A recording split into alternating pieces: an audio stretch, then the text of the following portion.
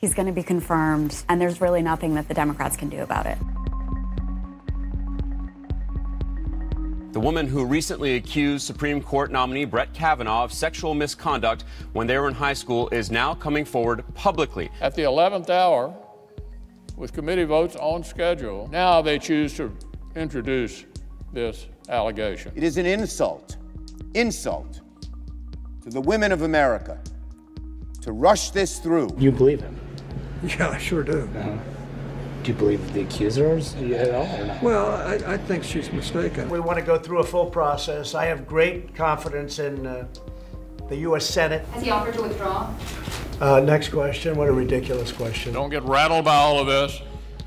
We're going to plow right through it and do our job. The New Yorker magazine has just published a piece claiming sexual misconduct allegations against Brett Kavanaugh. But even by the far left's standards, this shameful smear campaign has hit a new low. I'm not going to let false accusations drive us out of this process. I've never sexually assaulted anyone. New allegations against Brett Kavanaugh. Lawyer Michael Avenatti has now announced the identity of a third accuser. No excuse for the committee and for Brett Kavanaugh not calling Mark Judge to testify. I strongly believe Judge Kavanaugh should withdraw from consideration. Republicans could really afford to lose only one vote among their peers. They lose two, this thing is not happening. They know it's a big, fat con job. And they go into a room, and I guarantee you, they laugh like hell. The stakes are so high in this hearing, and it's in large part because right now Republicans don't have the votes. With what degree of certainty do you believe Brett Kavanaugh assaulted you?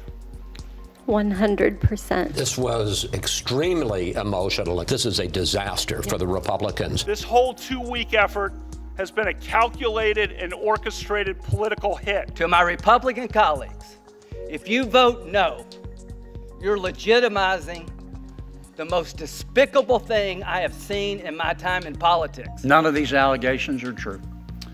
Correct. No doubt in your mind.